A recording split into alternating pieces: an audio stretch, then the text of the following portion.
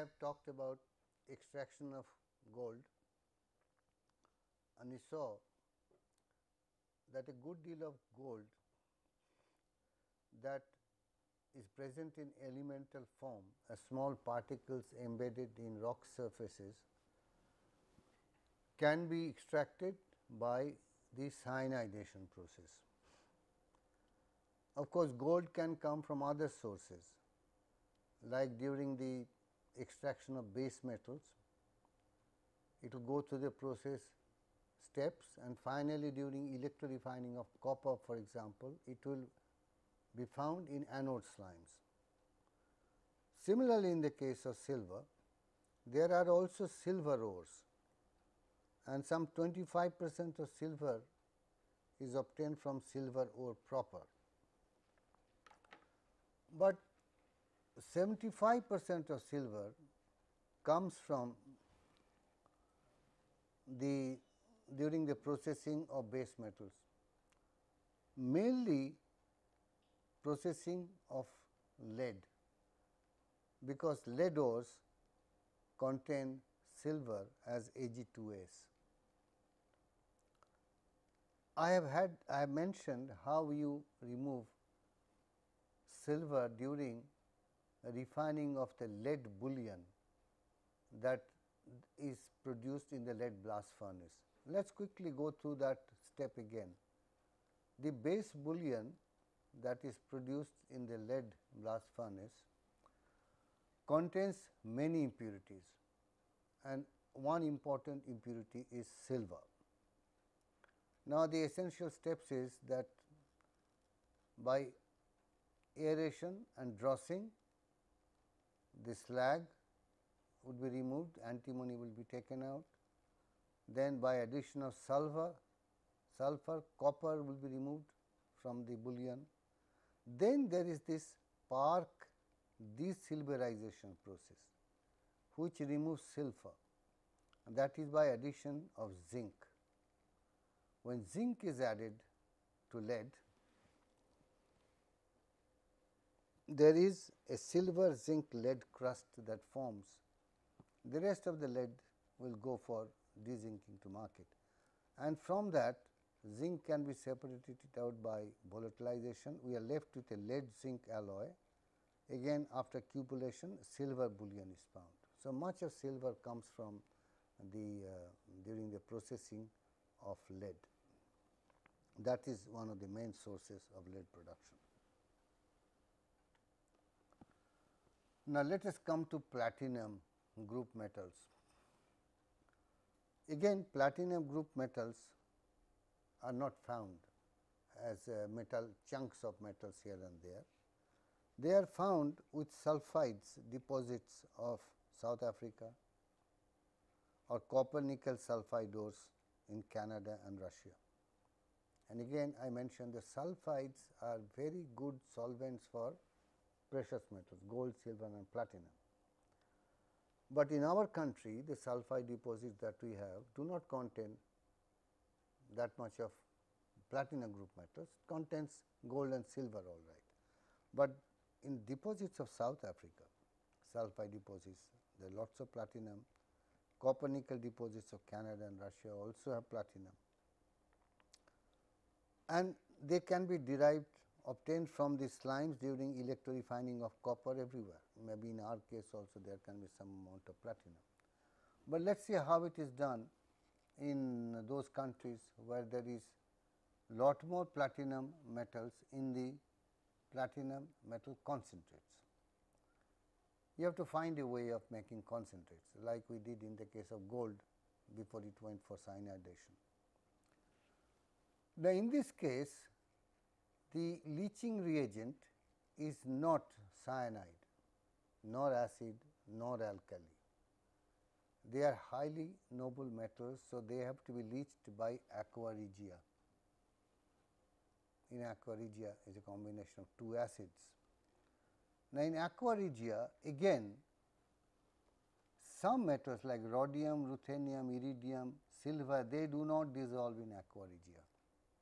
That will form a residue, and we will talk later about how we treat the ratio.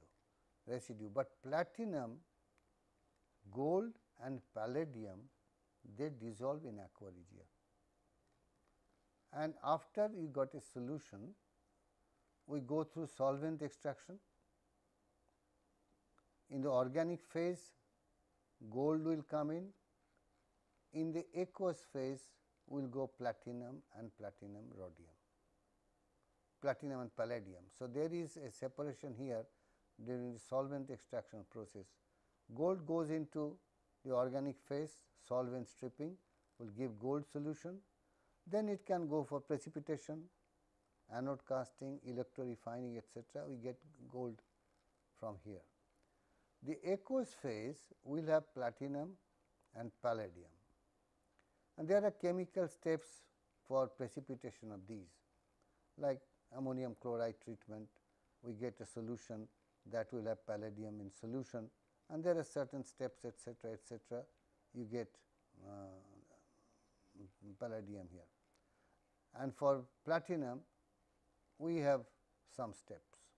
So, essentially the important thing that I want to impress is, in the case of platinum, we cannot have cyanide leaching, acid leaching or alkali leaching. We have to go for aqua regia, which will dissolve gold, platinum and palladium, and there are ways and means of separating them.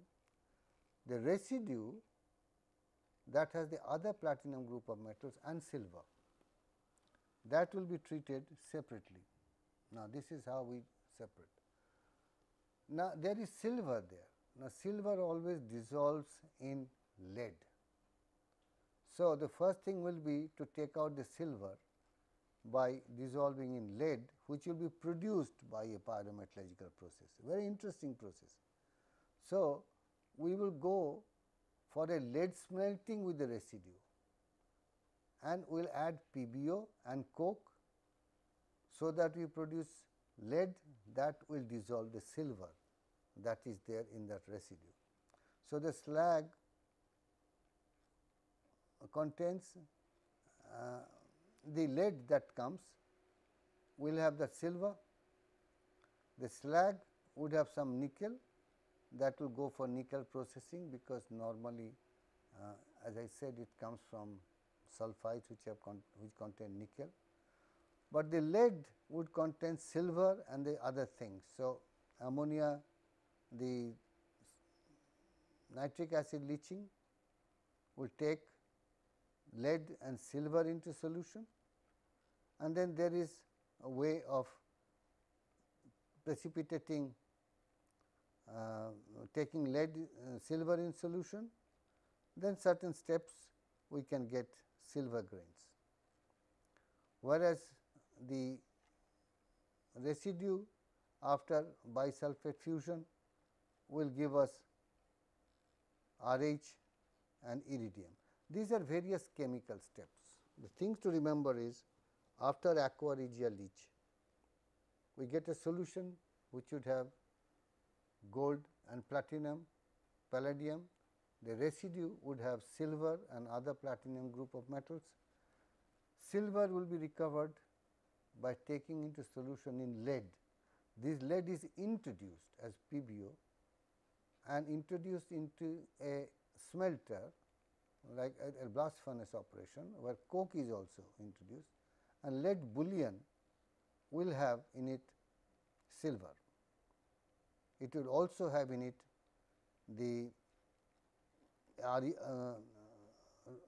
Ru and iridium. So, these are various chemical steps, you need not know the details. Okay. Now, that brings me to the last thing I want to discuss before I finish extraction of non-ferrous metals, and then I would like to move into the subject of energy and environment in relation to whatever we have discussed so far. I mentioned earlier that secondary metals come from scrap. What is the importance of secondary metals? The importance arises from the following considerations. First, if scrap is recycled, then the environment is cleaned. Suppose you find a junkyard of metal scrap, all kinds of metal. It is occupying land, it is an eyesore, it is bad for the environment, it could have some unpleasant consequences, but it is a valuable material simply discarded as waste. So, it cannot be tolerated in the environment. So, we need to take it out of the environment, recycle it after cleaning. Now, producing metals from scrap requires less energy, obviously, because we have already brought it up to a high metallic value. At one time it was the metal. Now, as a scrap also most of the metallic value is intact. It has been rejected because it is no longer useful for the consumer application, or it may have picked up minor impurity elements, and when it is left in the environment, it will pick up some impurities from the environment, but essentially it has the metallic value intact. So, obviously, we can far more easily extract metal from that than metal from ores and minerals. So, reducing or producing metals from the scrap would require less energy. Bulk of the work has been done already. There is another advantage. If you recycle metals, the scrap, then you are not causing depletion of the primary resources. You do not have to go to fresh ores and minerals for extraction of metals that you can get from the scrap. And when you leave the primary sources intact, which means you are leaving the land intact, you are not touching the ores and minerals. And I also mentioned some time ago that eventually a day will come when we will not touch the earth too much. We will keep on recirculating whatever we have produced by the industries, it will be recirculated. Some amount may have to be formed, because after all it cannot be 100% recirculation, but that should be the goal, that we recirculate as much of scrap as we can, so that we do not cause depletion of primary resources if we can help it. Some amount we have to do. Now, I mentioned that by recirculating, actually you save on energy consumption. Why do we need so much of energy for producing metals from ores and minerals? Because first of all, many of them are not present in as high grade minerals. Many of them are present in very minor amounts, and so you need elaborate processing steps, and that require a lot of energy. I will discuss later, even crushing and grinding require enormous amount of energies. When you have a scrap, many energy consuming steps are not there anymore, and that is why energy requirement for the secondary metal production would be much lower.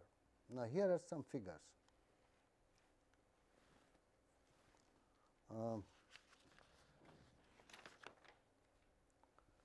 Consider magnesium. Primary from ore, so many million kilocalories per ton, 90.2. From secondary sources, it will be only 3 if you have magnesium scrap. Aluminum 61.5. Why they are so energy intensive? Because they depend on electrolytic processes, so it requires a lot of energy. It is only 3. Nickel 36.3, 3.8, zinc 16.4, 4.5, steel 8.1, 3.3, 6.8 and 3.3. Why here the energy consumption from primary ore is not so high?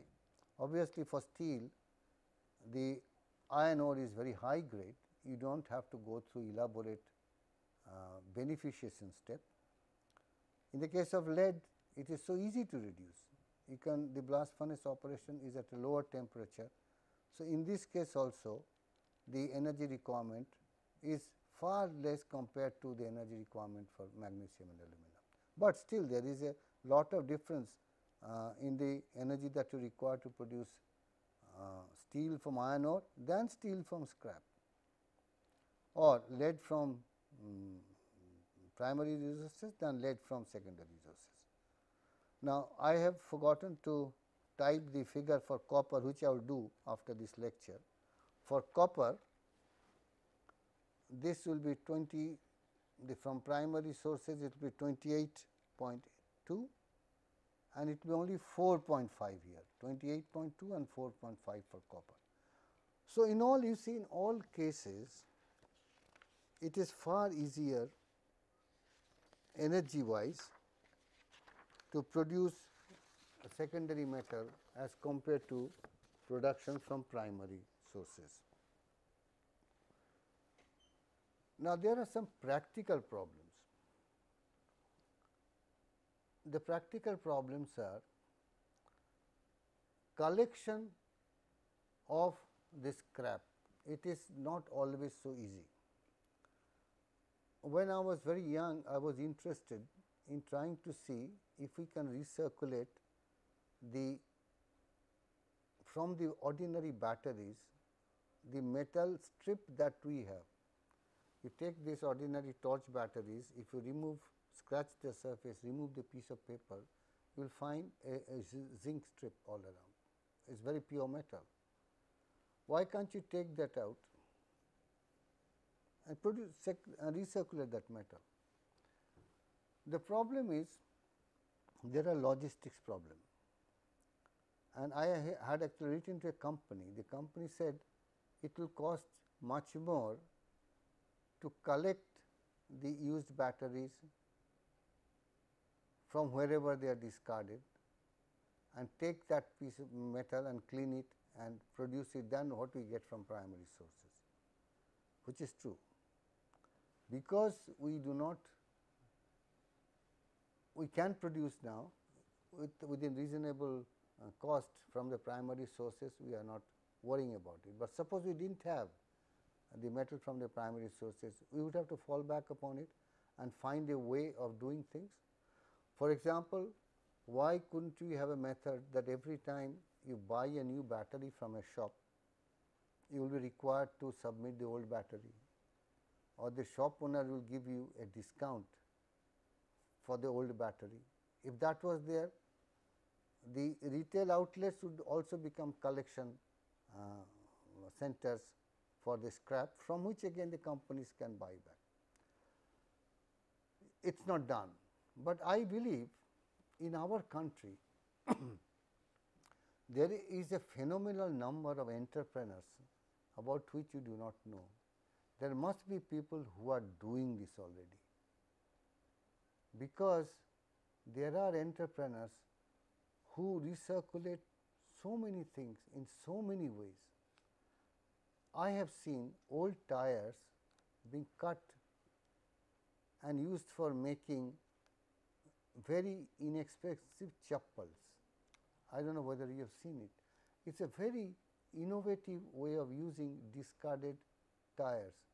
Otherwise, tires are of no use at all, and rubber companies are not interested in collecting old tires and reprocessing them. But people do take old tires, cut them into chappals, and those chappals are very long lasting because tires are very tough rubber. Similarly, I suspect there are entrepreneurs who do this collection. In all the rag pickers you find, they pick up things. There are organized group who have been trained to pick up this or that. So, many metals are recirculated, but not in an organized manner. Now, there is a danger if things are done in a disorganized manner, then there can be some unhappy consequences. Let me give you an example of something which can be recirculated quite easily it is the secondary lead. You know, this lead scrap does not corrode, because lead is something which can stay for centuries as it is. Actually, many Roman ruins are now being excavated, and in the Romans used lead in piping extensively. So, many Roman buildings, when they are dug out today, they find that lead pipes are still intact, they can still be used for plumbing. Now, it is another matter that was not a very healthy thing, because that can lead to lead poisoning, but the fact remains lead scrap does not corrode, and hence high proportion of lead scrap can be recycled easily. Now, the largest source of lead scrap is from acid batteries. All the acid batteries you see in cars, there are plenty of lead in them. So, the first thing will be that lead containing grids and fillings are separated, and then metal is recovered by blast furnace smelting, very simple. Now, this is one case where you can go and give the old battery and buy a new battery, and they will give you some discount. Say an old battery, lead acid battery will cost some 4,000 rupees, perhaps they will give you 200-300 rupees for the old battery. Why? Because there is an organized way of recirculating the lead used in batteries. Unfortunately, we do not know what happened to that old battery then. That again goes into the hands of the disorganized sector. I was told, and maybe it is still true, that in Calcutta there are hundreds, if not thousands, of small entrepreneurs whose job is to produce lead from the lead in old batteries. What they do is break open the battery, take out the lead plates, and they have homemade blast furnaces. It is not very easy, you know, some kind of this drums that you use in the road making, the coal tar comes in those drums. They will put some refractory bricks inside, and they will put the lead thing there, they will melt it, and they would have some flux, and maybe they will put some, there will be some air injection, whatever, they will create some slag to take out the impurity, and lead will come out with or without air blast, whatever. Now, this is very dangerous, because if you are doing lead smelting in these crude furnaces, you generate lot of lead fumes, and many of these operators are inhaling lead fumes and dying. So, this is illegal. So, what the government does is, once in a while there will be some policemen will come to enforce environmental regulations. They will close down when this is happening, and if they close down, what do? The people simply go to another place and start doing that. This would not have happened if we had an organized way of recirculating lead. I am not very aware where this happens, because again when it is done in a small scale by private entrepreneurs, you know, they do not work for too much of profit, they work just to survive. So, it is very difficult to kill this practice. All over Calcutta, in all many big cities, this is happening, and more cars we have on the road, more of this will happen. There will be more lead fumes, not only locally, but the lead fumes would also travel to longer distances. In the neighborhood also there will be lead fuming. It is happening, because it is very easy to recirculate lead. Lead does not corrode, all you need to collect them, melt them. If there is some impurity, slag them off, the whole thing comes out as lead, and there is a ready market for it. Lead can be sold, it is a commodity which has a utility value, which has an exchange value. It can be sold very easily. It is not so easy for some other metal scraps.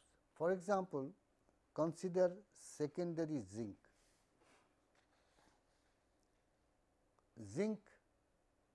Secondary zinc mainly comes from brass and zinc dross. Brass, brass is a copper zinc alloy which is found in so many places, all our vessels, copper, brass plates, brass statues, sculpture.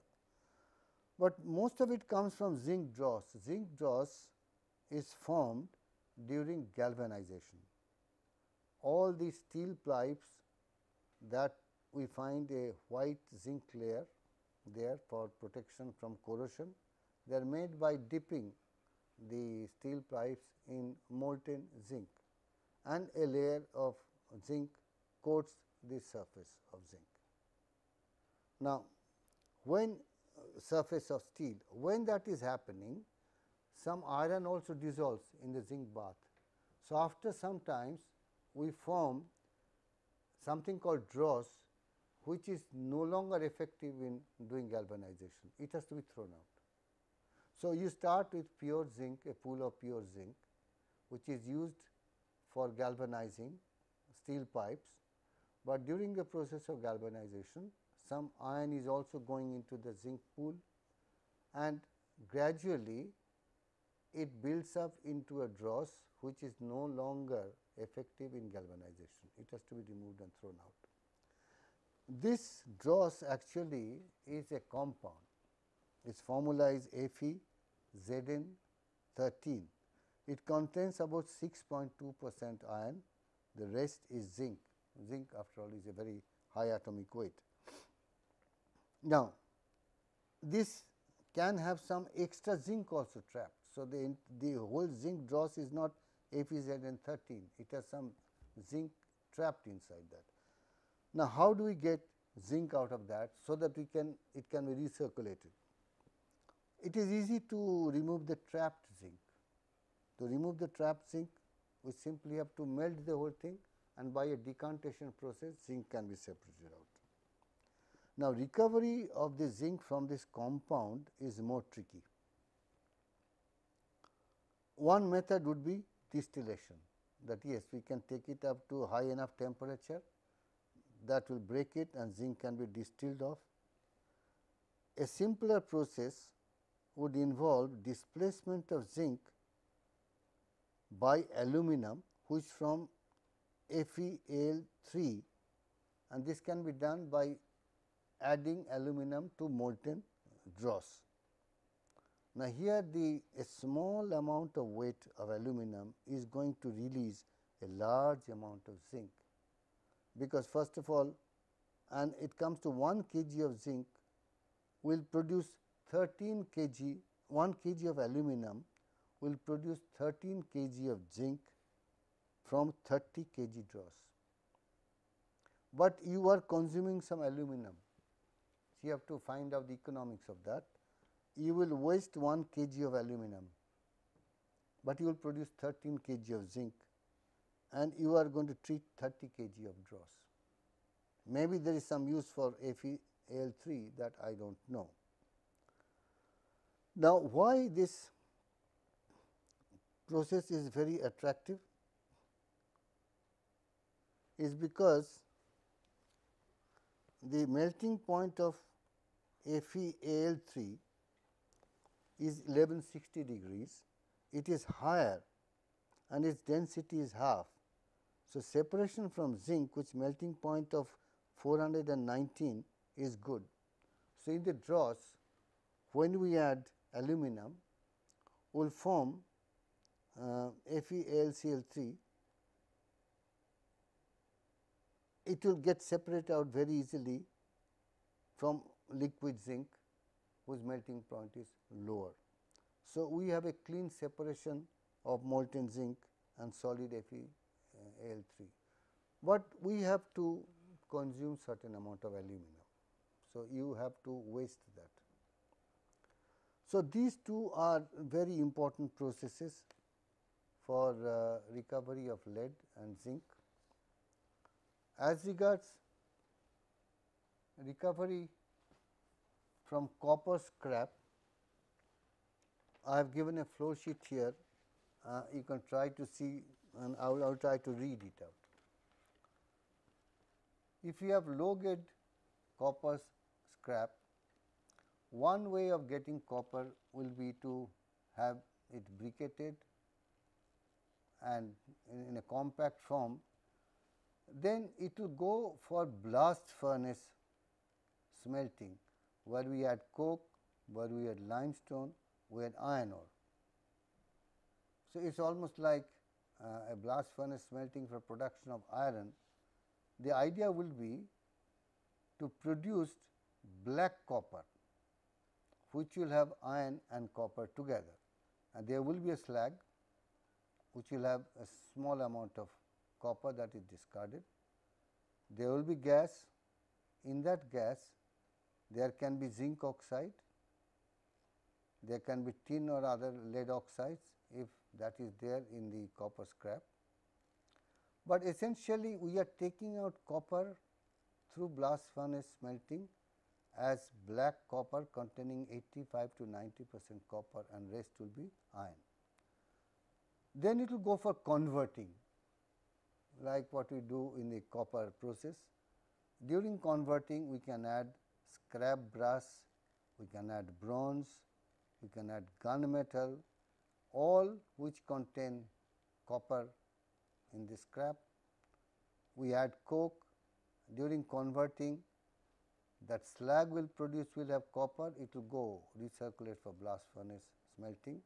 But after converting, we can produce blister copper, as we did in the case of copper. So, you see here we are using all kinds of scrap brass, bronze, gunmetal, and to start with we do that, but then the whole idea is to first take it into first a black copper thing with 85 to 90% copper, then we go through converting blister copper, then in that we can add high grade copper scrap. Now, we have an anode furnace refining, we get an anode 97% copper, then it will go for electro-refining. That electro-refining will produce some slimes, we may or may not have precious metals.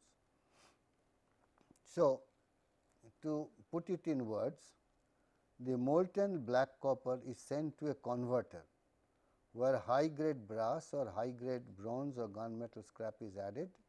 Unlike in the case of sulphide matte conversion, there is no sulphur available for oxidation, and external fuel has to be provided. That is why we are providing coke for converting. The slag produced contains 35% copper and 20% zinc, and zinc scrap are processed for 15% tin when tin scrap are treated. The slags are sent to the blast furnace. The converter gases which contain oxides of zinc, tin, lead are sent to gas cleaning equipment. So, it is a process mainly for essentially getting copper from all kinds of scrap, but in the process there will be some zinc, tin, lead, etc. There is a provision for recovering these also. Now, one very important secondary metal is aluminum. How are we going to recover secondary aluminum? You will find aluminum in our everyday life, used door frames, window frames, all kinds of aluminum containers, vessels. What do we do with all that aluminum that are lying around? And the use of aluminum for structural applications and the manufacture of containers is increasing gradually. So, the amount of scrap also would be more as time goes. The secondary aluminum would also be there in scrap material, in turnings, borings, trimmings, foils, cans, etc. The process of recovery of secondary aluminum will be melting of scrap either in a reverberatory or rotary furnace using some fluoride fluxes. These fluxes prevent the loss of aluminum due to oxidation. problem is when you melt aluminum, after all you have to come up with a very clean ingot of aluminum, it tends to oxidize. So, we need to cover it up with a fluoride slags. Now, I will read out one or two sentences from my book. For recovering aluminum from impure and mixed scrap, a short shaft furnace is employed. This furnace has a sloping hearth on which the scrap is melted and a forehearth in which the molten aluminum is collected. The unmelted iron and steel are raked out of hearth. The aluminum thus obtained is used to make aluminum copper or aluminum silicon alloys or used as a deoxidant in steel. The impure aluminum can be refined by the bake process. In this process 25 to 30% of magnesium is added to impure aluminum and the mixture cooled to a temperature that is about 130 degrees above the freezing point of aluminum. The metal is next filtered or on a perforated iron plate filter, crushed basalt as the filtering medium. The resulting liquid aluminum is vacuum refined in a vacuum induction furnace, and finally, we get an aluminum that is suitable for commercial production of light alloy. One technique. So, there are methods of processing aluminum scrap for production of aluminum that can be go into the industry again. So, for all kinds of scrap metal there are many methods. I will mention only one now, which is secondary tin. You know, in all steel cans that are used to contain beverages, food items, there is a thin coating of tin, and I think I mentioned about maybe less than 1% of the total weight is the weight of that layer of tin, but that layer is so important we use the word tin to indicate the steel containers. Why we have that layer? Because it is not toxic, it resists corrosion and just the ideal material. What happens after you throw away the container? The problem is if you do not remove that tin layer, then the container is also not a good scrap for steel making, because if the container is sent to a for steel making, then the slag would have tin in it, tin oxide, and tin reduce may get into that metal also.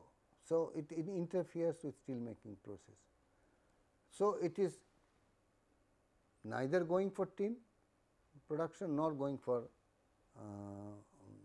recirculation of iron. So, if we can remove that tin layer, then it becomes a scrap which is valuable for steel making also, and we get value in terms of tin. Now, there are many methods of recovery of that layer of tin, and nearly 50% of tin produced that is used in the production of plates. The metal is also used as constituent in soldering alloys. You know, the soldering alloys are scraps also. Bronze and babbitt alloys also have tin. It is added in some plastics to ensure transparency.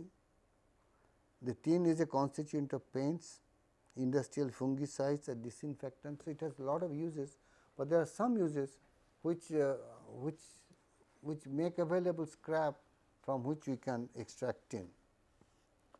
For the recovery point of view, the tin can scrap is the only worthwhile source. Tin can scrap, that is from where we should try to get tin, and the recovery of tin, as I mentioned, also renders the steel can suitable for use as a valuable scrap addition during electric furnace melting of steel.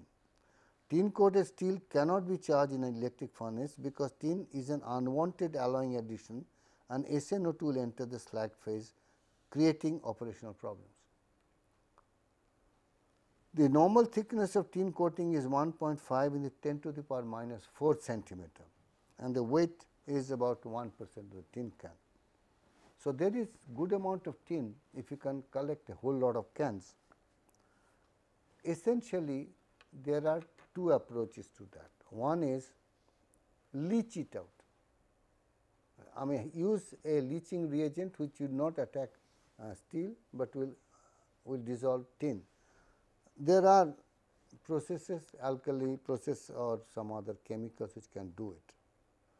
The other is a chlorination process, where tin is recovered in the form of a liquid chloride by being made to react with chlorine gas. In suitable temperatures, when made to react with chlorine, we can produce SnCl2, which is a liquid which will simply come out of the surface of the steel surface.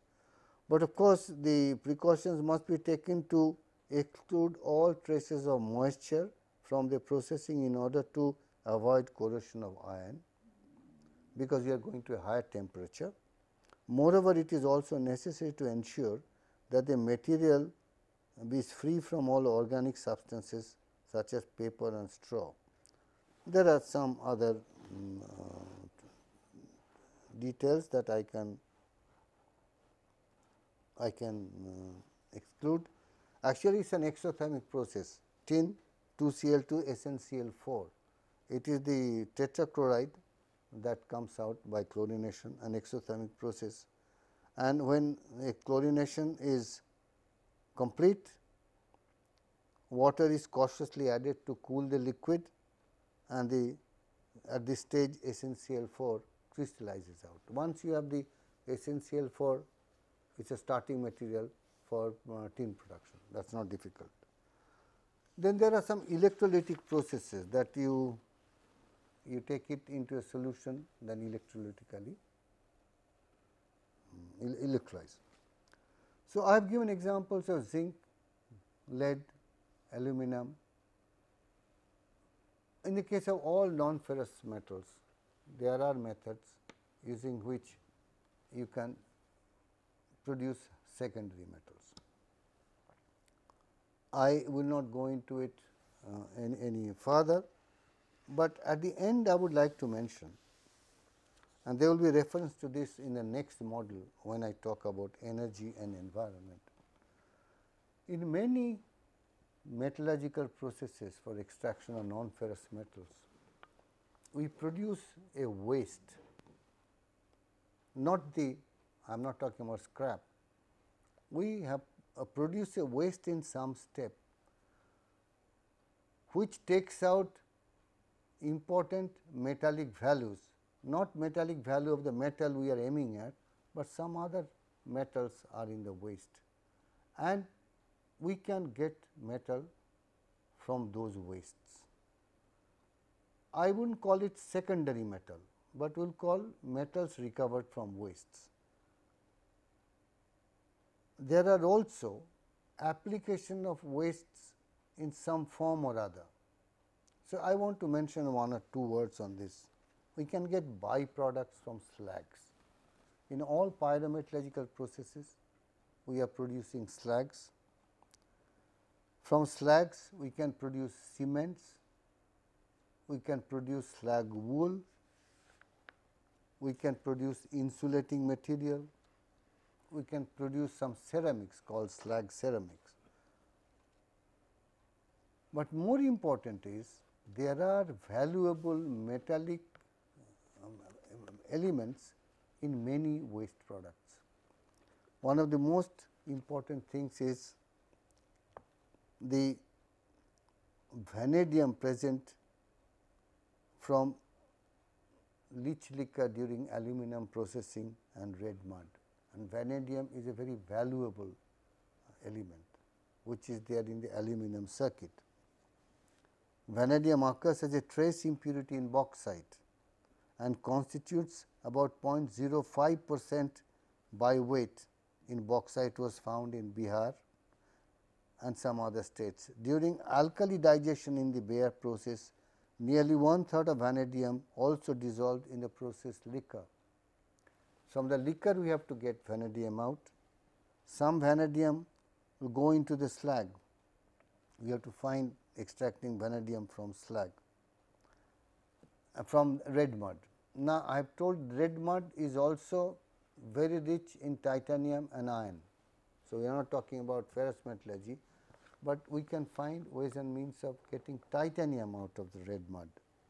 So, similarly, there are many things in non-ferrous metallurgy, but then red mud from the aluminum industry is the most important waste product that goes practically unused, and there are heaps and heaps of red mud everywhere, and the aluminum industry does not know what to do with this red mud. And this red mud simply is kept in ponds which occupy large areas.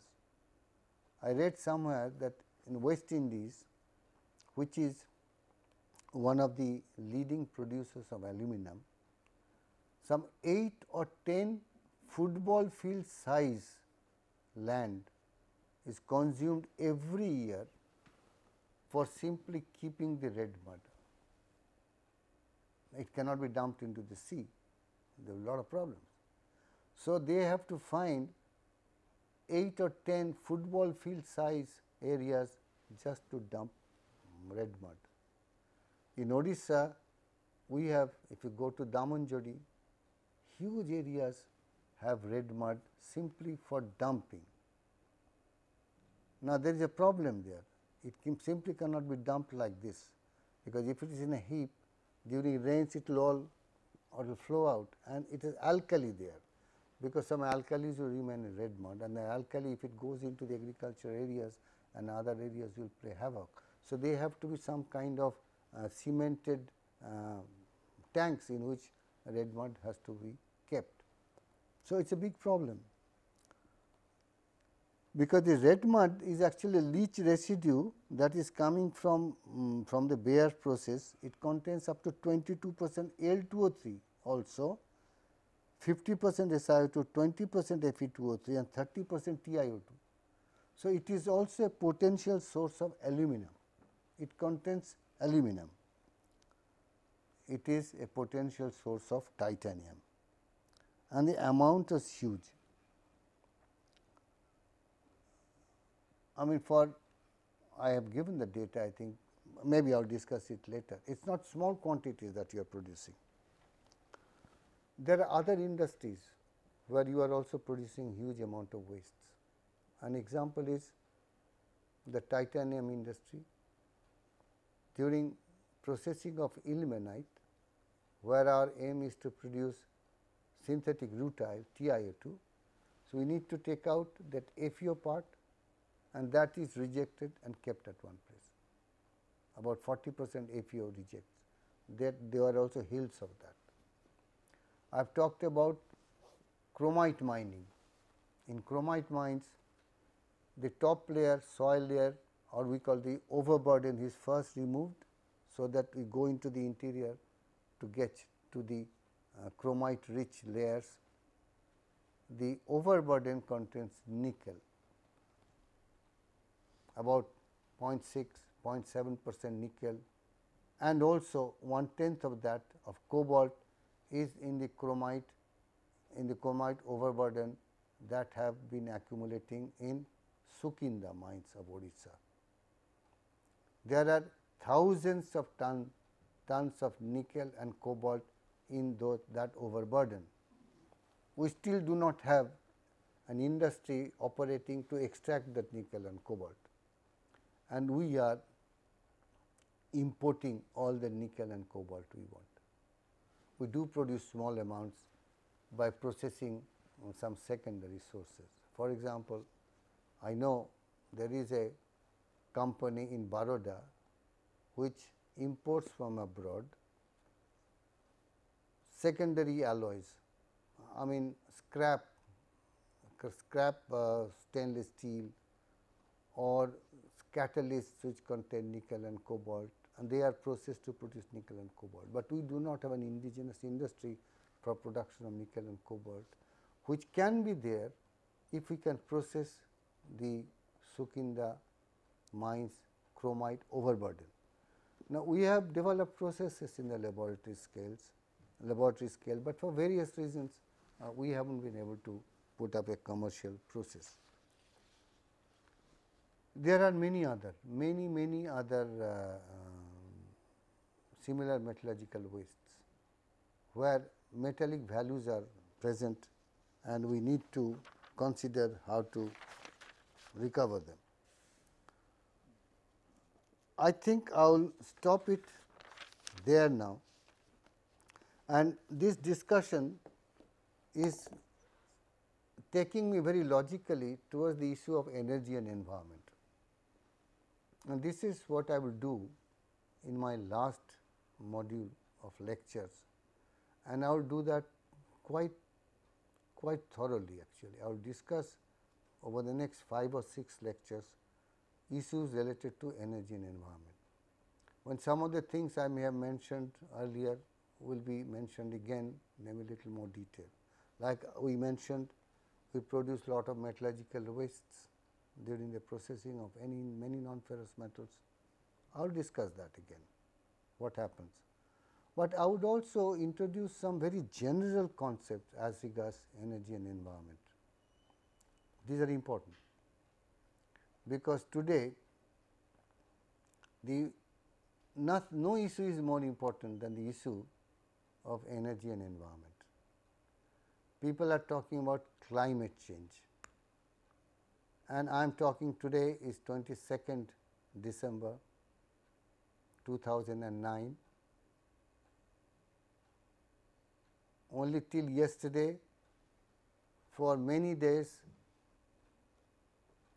a big number of countries discussed in Copenhagen the issues of climate change and global warming. Now, the contribution of non-ferrous metal extraction processes towards global warming or climate change may not be very large, and I will tell you it is not very large. Even for the steel industry, the contribution to CO2 emission is only about 5 or 6%, but that does not mean that we can be complacent. Everybody has to work towards mitigation of environmental problems. It is not only for global warming, but for local health, local survival, for our own prosperity, for a cleaner lifestyle. Everywhere we have to worry about environmental issues, and most of these environmental problems are coming from use of excessive energy. We have to cut down on consumption of energy. These issues we are going to discuss. Now, since I mentioned today is 22nd December, I do not know when you are going to listen to this lecture, but since Christmas is only a few days away, I must wish you a Merry Christmas and a very happy New Year, only which is a few days from now. And with that, I discuss extraction of non-ferrous metals from ores and minerals, and also extraction of non-ferrous metals when they are not from ores and minerals, but when they are in elemental form, but along with a lot of gangue. I have also discussed production of secondary metals, which is extraction of metals from scrap. After I discuss energy and environmental issues, I will take maybe 2 lectures to go through the entire course once again, because I believe you understand processes when you know the principles, but you understand the principles better when you have understood the processes. I hope at the end of all these lectures you have understood a bit about the processes of extraction. If I go back to the principles again, you might understand them a bit better. So, with that I conclude module number 8, and the next lecture will start with the last module that will deal with energy and environmental issues. Thank you.